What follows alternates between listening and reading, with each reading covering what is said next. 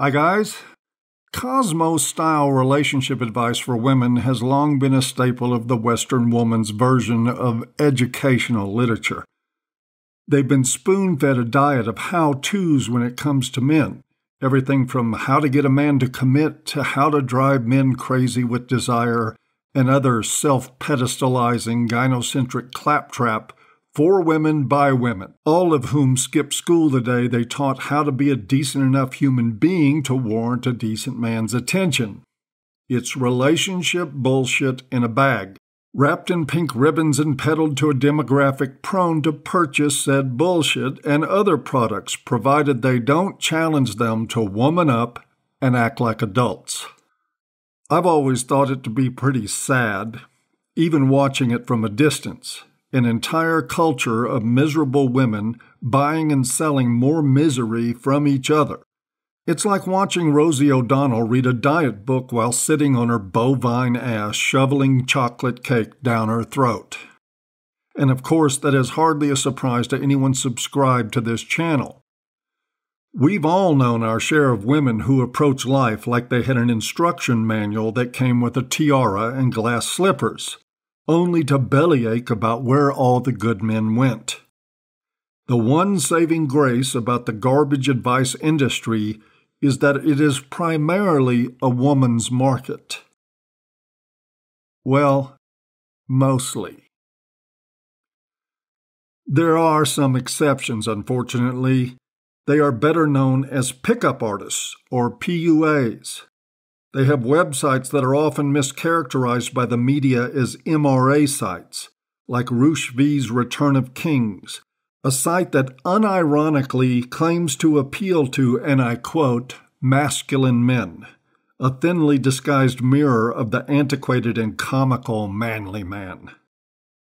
But of course, as you read between the lines, you just find another haven for brain-dead pussy hounds, totally insecure, gynocentric simps hiding behind imagined forests of chest hair and preening for each other from article to article in an ongoing attempt to manufacture real spines. MGTOW, in my experience, is about avoiding, in one way or another, the world full of shallow, useless, and often dangerous women that PUAs dedicate their pathetic lives to impressing. And indirectly, that means that most MGTOW that I've seen avoid being the kind of man who struts around the comments at Return of Kings in a homoerotic fashion show of ideas. There are, of course, exceptions, but that's my general impression. If you follow the link I provided below, you'll see just underneath an ad for the Super Seducer system on PS4, PC, and Mac, a headline on the very important topic of why you should definitely approach hot girls wearing headphones. I read the article, certain that it would cover with great aplomb the critical issue of getting women you don't know to remove their headphones and talk to you. But alas, that was not the complete picture. It was actually an article criticizing another PUA who had written his own article on getting women to take off their headphones. I shouldn't have been surprised, I suppose. As I said, this is a subject of great importance to the average man in modern times, and indeed the man who wrote the original Hot Girl in Headphone article parks himself at a domain called The Modern Man, linked. His name is Dan Bacon, and like Rush V, his work is the bearded version of shitty Cosmo articles, complete with the vacuous absence of personal values and self-respect you would expect to find in products designed for consumption by the average 20-something woman. Mr. Bacon's online presence is marked by repeated images of him with really hot women. Note the look of smug confidence, the steel in his eyes that undoubtedly matches the metal in his spine. Why, I'm sure he barely notices the blonde hottie nibbling at his neck. And then there's this shot from his Facebook page, positioning his head next to the tits of a woman he claims to be his wife. Something particularly impressed me about Dan Bacon, though. impressed me to the point that I all but forgot about the emergent and important art form of approaching hot women wearing headphones. Dan has a specialty, and it isn't Sennheiser. Dan specializes in getting your ex-girlfriend back. I mean, he has other products like teaching hopeful beta cucks how to pretend to be alphas. But what he focuses on most is reaching out to men who've been dumped and showing them how to get the woman back who dumped them. A quick run through his YouTube channel reveals a playlist obsessed with the subject. The video titles promise the results. How to seduce your ex-girlfriend. Getting your ex back fast. Get your ex to come crawling back. Getting your ex back when she doesn't love you anymore. 4 tips on getting an ex back who wants nothing to do with you. And it doesn't stop there, guys. More of them, title after title of Dan Bacon's videos, all make the same promise.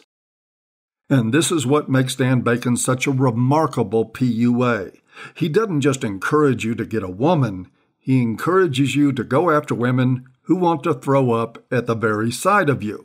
Women who have proclaimed, often publicly, that they want nothing more than for you to stay away from them. After all, isn't that what self-respecting, self-actualized alpha male silverback men do? He grovels and begs for pussy from the least likely source of acceptance. That would certainly be consistent with his spiel. I viewed one of the videos in its entirety on your behalf. You're welcome.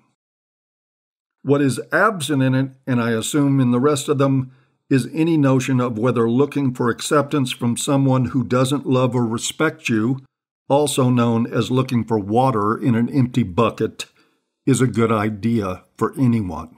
This is what bothers me about Dan Bacon and other PUAs and always has. Women are attracted to strength, self-certainty, and rigid spines in men. Typically men who would not give 2 seconds of their time chasing women like little beta cucks, and certainly not chasing women who've dumped them.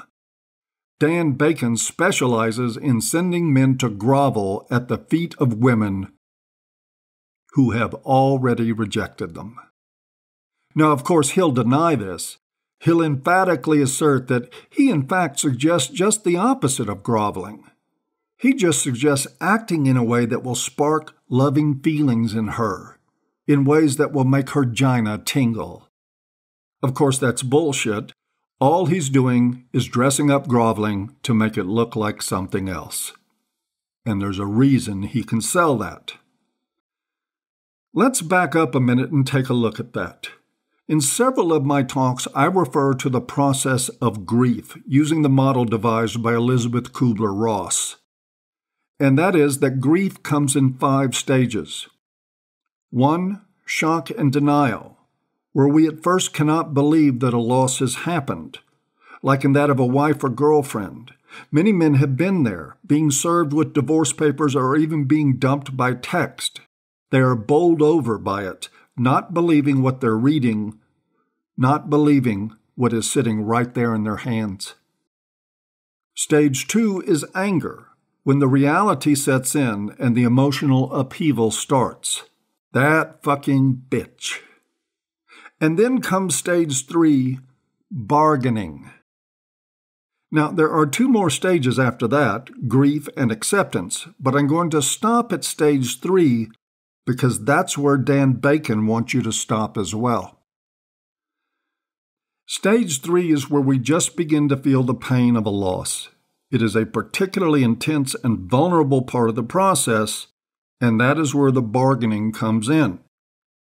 People often pray to the God of their choice when the loss of a loved one to death is imminent, promising to be a new man or woman if God will just spare their loved one. Similarly, people will try to bargain their way out of a relationship breakdown, promising to be a new man or woman when they are confronted with the pain of being left. It's a natural part of grief, a necessary but very painful thing to go through on the path to accepting the loss and moving on in life, often with valuable lessons learned in the process. The sad reality is that if you are in the bargaining phase of losing a relationship, you are supposed to lose your efforts to negotiate that end to your pain, especially if she's leaving you because she doesn't love you or want you anymore. The sooner you accept that and face the pain, the sooner the pain will pass and that you can move on to better things. This is the part of the human process of grief that Dan Bacon wants to hijack and monetize. He wants to exploit men at their most vulnerable when they can and should be learning the most important lesson in their lives, that they can survive the loss of a woman and come out on the other end better for the experience. That grief process, I'll wager dollars to donuts, is responsible for leading many men to true red pills, not the kind being peddled by the likes of Roosh and Dan Bacon. PUAs, even on their best days, sell men on the idea of modifying their behavior, fabricating a false self-image, in servile deference to the gynocentrism that is actually weakening them as men. The point I'm making, of course, is not to avoid the risk of rejection and loss by avoiding women. It is simply that self-actualization, which also happens to be the most potent attractor of women, is much more a product of rejecting the right women and not seeking their acceptance. And it certainly means not looking for water in that empty bucket.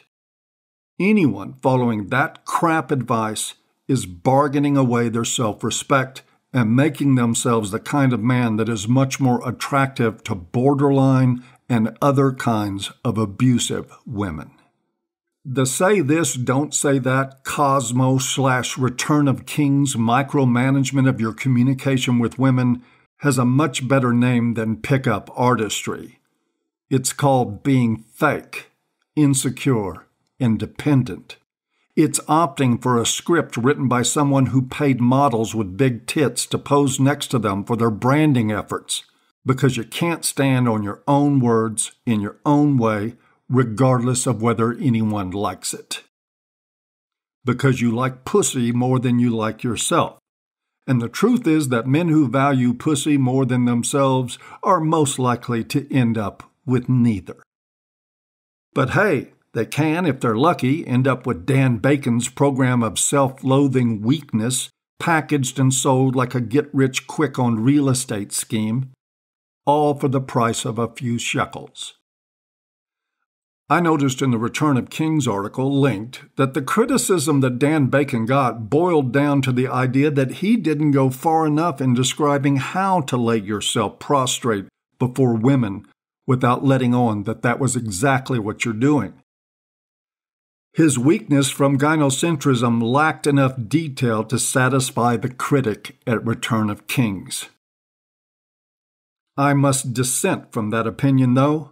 I think Dan Bacon gave us all the detail we'll ever need to know where he stands and exactly what he wants you to do.